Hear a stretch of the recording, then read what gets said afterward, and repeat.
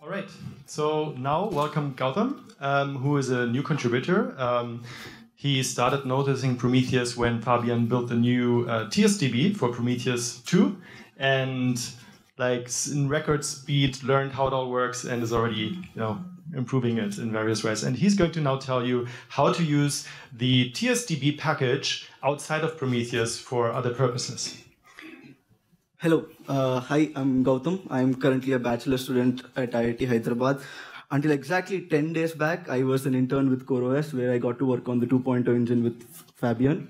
So I have a question. How many of you here are students?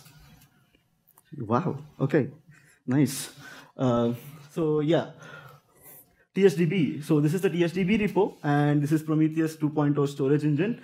And it's actually a library rendered by Prometheus. This was a conscious design decision, which means you guys can embed it in your Golang applications. But why would you want to do that? I think time series is everywhere, and I think this is a very nice API to deal with large data sets. For example, take weather data. All of weather data is just time series, and you probably want to do correlation and a lot of other data science stuff, and you might be like, oh, I have big data, I need a Hadoop cluster, but from Fabian's talk, we know that we can compress 1 billion points into just 1.2 GB, so I don't think your big data is that big if you use TSDB. So, anyways.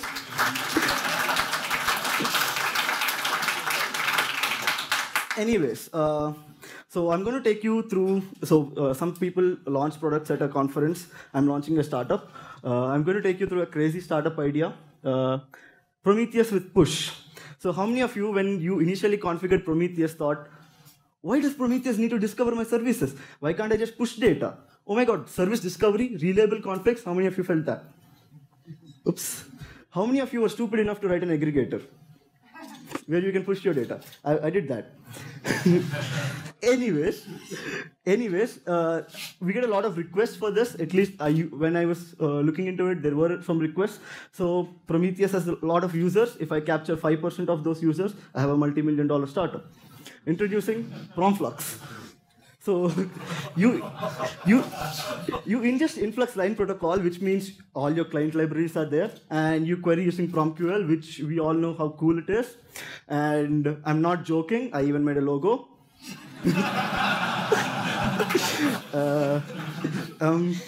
Yeah, I mean, I even have promflux.io. So no. That is not how Prometheus works, and it's been a long time since I touched a production Prometheus, so all these stunts are being done by an amateur. Don't do it in production. But the real reason I'm not doing it, the money doesn't interest me, is because this is the Brian I'll know. And if I do this, this is the Brian I'll know. Yeah, but life is short. Brian Brazil, never heard of him. Let's do this. So some basics from Fabian's talk, we know what a time series is. A time series is basically a bunch of values, each marked by time, like weather in Berlin, weather in Munich. So 5 o'clock it's 10 degrees, 5:15 it's 20 degrees, so on. And you can have several 100,000 of time series, like weather in Berlin, weather in Munich, weather in Hyderabad, the rain, the humidity, a bunch of time series. And this is how it looks inside Prometheus. But Prometheus essentially maps it to a bunch of label value pairs. And it has this magic label name called __name __. TSDB doesn't have that. TSDB just has label value pairs. And there's literally no magic involved here, so even this is a valid series inside TSDB. Yep, so if, now that I'm building PromFlux on top of TSDB, so this is a Prometheus metric, and this is a PromFlux metric. So, and this is how you select in Prometheus. So you give the name. This essentially transforms to you adding a name key value pair and then selecting on the name, just some basics. So if you want to actually select by name and a selector, you pass the name and the selector. Yep, so this is simplified line protocol. You have a name and a bunch of key value pairs, and then the value field, which essentially maps to this inside PromFlux or TSDB. Now, let's get to the code. I hope this works. Yeah. This is the initial commit. Hello world. Okay. Can you see this? Now, can you see this? Yeah. Okay. Sorry about that. Yep. So, hello world. Yeah. I'm not really launching my startup. It's secret, but let's build it.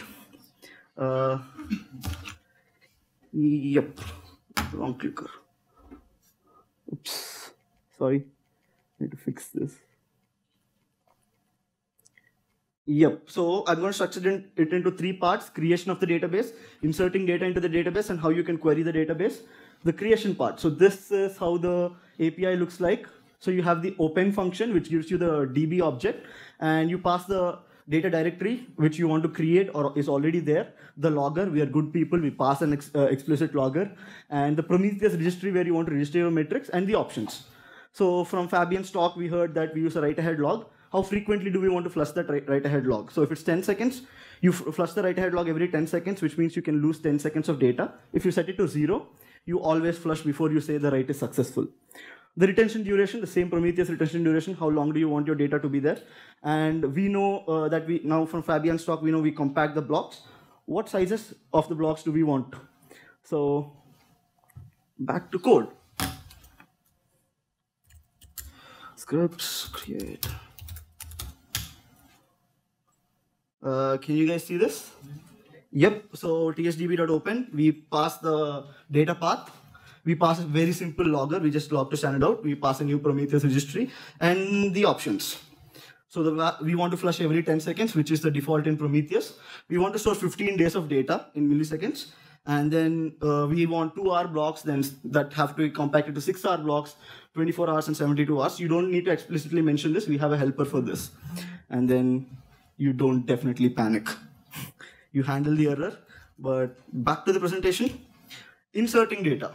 So insertion works like this. So you call an appender and you add all your data. So basically you add series. It's like, suppose if Prometheus scrapes, it says series 1, timestamp and value. So you just add one by one and then you call commit. So essentially, one more caveat is here, the samples of each series need to be ordered, which means you can add 10, 15, 20, but not 12, but you can add out of order in another series. Like series 2 should have greater than 10 next time you add it.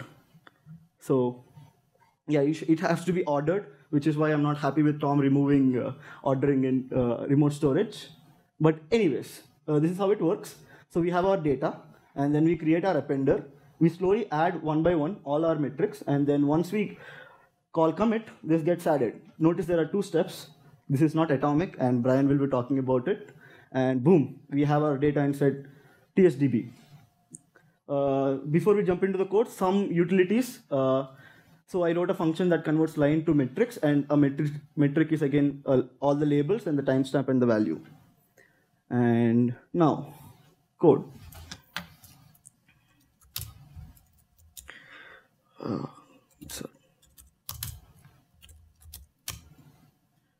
So we have the same thing, but we have an insert handler here.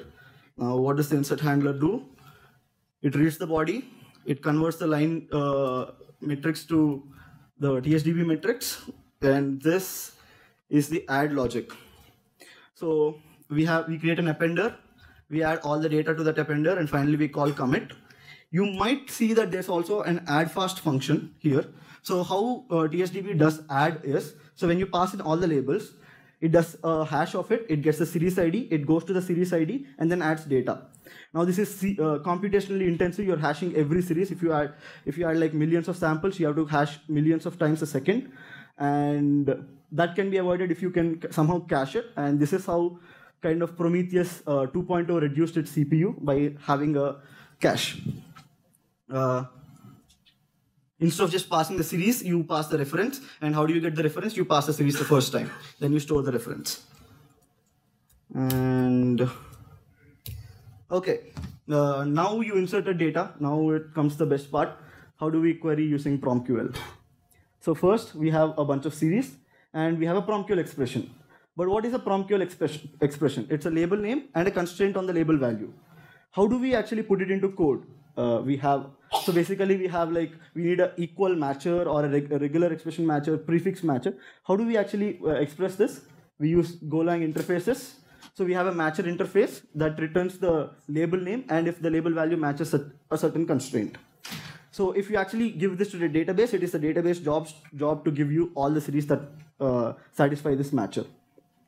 For example, the equal matcher, name equal to Prometheus, you just create an equal matcher and it will actually give you all the series that have name which is Prometheus, the regular expression matcher, name prom.star. So these are just examples of matcher, but the essential thing is you have a bunch of matches and you pass it down to the database in this format, all the matches that you want to satisfy, and you get a series set. Going back, we have a bunch of series. How do we read them? As I said, you might have 1 billion points, you might have 10 billion points, which means essentially your query could return you gigabytes of data. You don't want to read all of it into memory and then give it to the reader. So you want to do it iteratively, like read all the data of series 1, then read all the data of series 2, and so on. But series 1 in itself can have hundreds of MBs of data. You don't want to read all of that into memory either, so you want to also iterate through the values. So essentially this is what you want to do. Go to series 1, iterate through the values, and so on. So this is what the code is going to look like, slightly involved. So you call the querier function with the min time and max time. You don't want to query all of history, you just want to query from min time and max time. And then you pass down all the matchers and you get a series set. What is a series set? A series set is next, at, and error. This is the iterator pattern. So at will give you the current series, the first one, and next will move you to the next series. And the moment next return false, you're at the end of your series. What is a series? A series is the labels and the iterator you use to read the values. An iterator again looks like the same. There's at and there's a next. And so when you call at, you get the current timestamp and value. And when you call next, you move to the next value. So on until you reach the end, until next returns false. A couple more utilities, PromQL to matches, you give the PromQL expression and then you get the matcher out.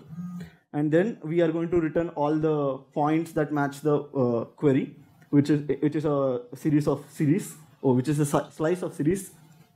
And series is again labels and points. So the final code. Oops.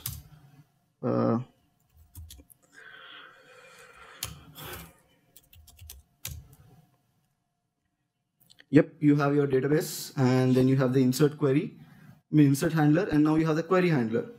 Let's look at how the query handler looks like. Yep, so before that, this is how a query will come like. We are actually accepting post data, which is like you send the PromQL, the min time and max time. Response is a bunch of series, and series are just labels and points. So you essentially decode the query, you get the query object from the post body. And now here comes the code. So you want to have all the match series. You create your querier, you get your matches, and then you call select and get your series set. Now for each series in the series set, you get the current series, you get its labels, and you get all the points from the iterator, and then add it to the match series. And finally, you return the series. Any questions until here? Okay, did I lose you guys? Oops. Okay. Sorry for the bunch of code. So basically, it's quite simple. This is in 3 parts. Again, the creation of the database, which is pretty easy. Inserting data, you create an appender, you add all the data, and you say commit. And querying is you get the series set and then go through each series and get all the values. And now for the demo, I'm deleting the data directory to create a new directory. And yeah, so this is the line protocol data, and you send a post request. You just push the data to Prometheus, and it will PromFlux, and it will return success. And then you do your PromQL query, which says I want all the values which match name equal to weather, and min time and max time is basically essentially infinity, and you get all your series. Okay, all your series and each series. So I inserted 4 series, so there should be 4 in the answer.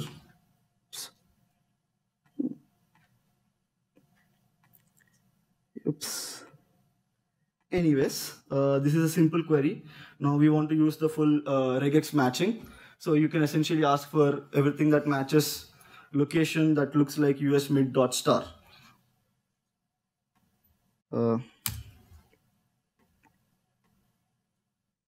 Sorry. Yep, so there are two series that match it and all the values that match it.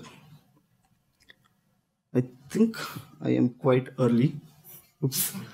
But any questions here? Anywhere that I lost you guys that I can go back to because I have enough time? Yep. Please show the code. Yeah, thanks. So please show the code when you calculate ranges. So we saw min and max, and how the code looks like when you use these parameters. Oh, so it's quite simple. So when you create the query, you actually pass in the min time and max time. So it's built in here. Yeah, you actually don't do any of the merging. The database internally does the merging for you. Oh, nice. Any other questions? Is your example code online somewhere so we can use that for... I'll push it along with my slides. That would be awesome. Yep. Thank you. Yes. Thank you for the talk. Very interesting. When I integrate TSDB, what are the requirements when I want to close it cleanly and then exit? Specific things I need to do. Okay, a good question. Basically, you just need to exit because you have a write-ahead log. If you don't want to lose any data, you put the write-ahead log flush interval to 0. You won't lose anything. But if you actually exit in the middle, you panic or somehow, you still lose the 10 seconds of data, but that's the max you lose. So all the blocks are all the persistent blocks are never modified, and the val is just append only. And if there's some corruption, we actually truncate the rest of the values, so your data is safe. So cool. You can exit happily. Hello. So what exactly the database? So can you have multiple databases also? So no. So it's actually one database, and you put all your series in it. And it doesn't really matter for you to shard the databases because you can get arbitrarily wide in one database. But if you actually want to do it, just pass in another folder. Those will be two independent databases. So you mean here the folder is actually a database? Yes, the folder will have all the data for that database. But at any moment or at runtime, only it supports single database, right? You can create two DB objects for the two different folders. Okay. And then you insert into whichever you want. That's fine. But whenever I'm querying the data, I will not say which database, right? So yep. So there's no way you can join the data. So these are two independent databases. That's fine. Still, my question is, while querying, I cannot specify the database. I always talk to the default database, yes. Right? So what's the rationale in that case to have two folder or having two databases? Yeah, so if you want to have multiple users and you don't want to mix their data, you can have two databases for each user. Yeah. Okay, that's good. And whatever the database you created, so it supports HTTP interface, or we need to code, like the code which you demonstrated, you actually adding a REST layer, or a better to say a HTTP layer. Yes. On top of that, you are adding a controllers, right? Yes. So whenever we deploy this, so we need to deploy this code, or whenever we... Yep. So the use case for this is, so you have some application and you want to actually write and read time series data. So you use this to write and read, but you deploy your application. Here, PromFlux is the example application, just don't deploy it. Yeah. Okay, thanks. Yeah. Hi, a question about the API that we see now on the screen. Yes. Is it something specific to your TSDB layer, or is it the same API that Prometheus uses internally? Yes, this is the same. This is the TSDB API layer which Prometheus uses. So Prometheus vendors TSDB and then uses this. Okay, thank you. Yep. Hi. Here. Okay. Is it possible to resolve labels into low-level serious IDs and use that IDs to select data? Because I think resolving labels, it's quite quite expensive? Good question, but oops. Sorry about that.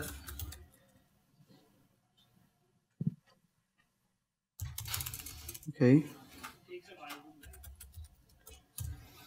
Yeah, so the thing is, you actually want to have the series IDs exposed so that you can query faster. Yes. But if you actually look at PromQL or the use case, you actually pass the matchers. If you already, so somehow you will, on the client side, you'll maintain the mapping. That is not currently exposed, and I don't think that will be exposed as the API. But what if I want to build some analytics? Maybe it's not quite good example for this, but I want to resolve all my time series, and I just want to pick that data up quite frequently, for example. Yep, I get it. Yeah, there could be a direct fast path access, which could be enabled, but I'm not sure it will be. Okay, thank you. And what about backups? Can I atomically backup all database or take a snapshot? Yes, so there is another function that I did not cover in this talk. So Prometheus uses that. So Prometheus 2.0 beta 2 has an API endpoint which you hit, and that actually calls db.snapshot, and that snapshots it out to a directory. So the functionality is there. Thank you. Any more questions? Okay. Well, thank you very much, Goutham. Thank you.